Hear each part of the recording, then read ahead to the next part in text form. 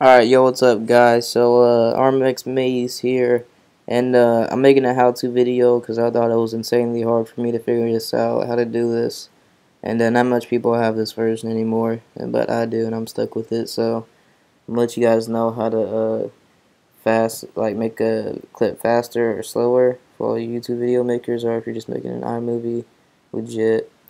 And this is a video I'm doing right now, so you guys will know. And I don't know if you guys noticed, but there's events on here. Well, let me click on it since it's optimizing that and stuff. But you can make events here by going to File and then push New Event. Mine's not working because I'm optimizing the clip right now. Optimizing. And once you do that, you switch these out. Make sure your new project, like when you're making a video, you're gonna need your clip here. Like you're gonna need your clip first off that you're having. I'm using a .mov, which is a movie, QuickTime and stuff. So you're probably gonna want to use that. And my Call of Duty started. Okay, hold on. And yeah, pick my class. So yeah, you're gonna want to do that. You're gonna want to have a movie ready that has that file. If it's not that file, it might still work. I don't know. But so yeah, you make a new event here. Make sure you got your project right here. So you're gonna want to start a new project first off. So do new project, and then it should be at the bottom, and it'll have like 6 empty boxes or something.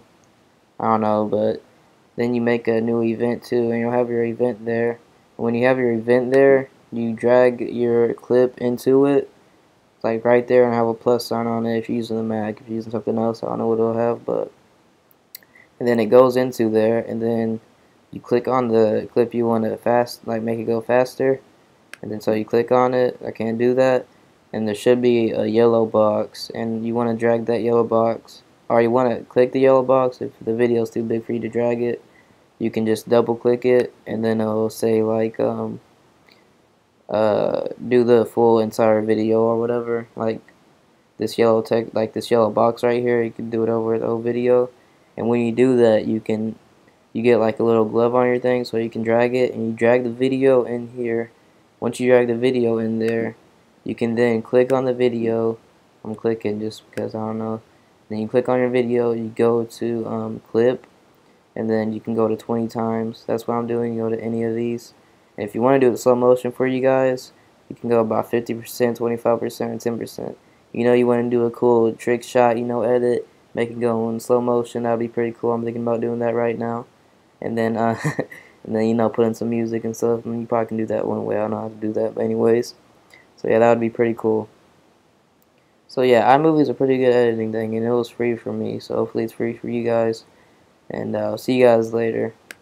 Thank you for watching. Hope this helped you guys out. It would help me out. I wish I had someone like this telling me. I'm just saying. And make sure to leave a like if it helped you out. If not, leave a comment of how it wasn't working or something. And I'll try to check into that if I can't help you. And I'm sorry, guys. But, this is how I figured it out. I had to figure it out by myself. And that's how I did it, y'all. So I'll see you guys later. Thank you very much for watching. I hope this helped you. Leave a like if it did. You already know. I'm out.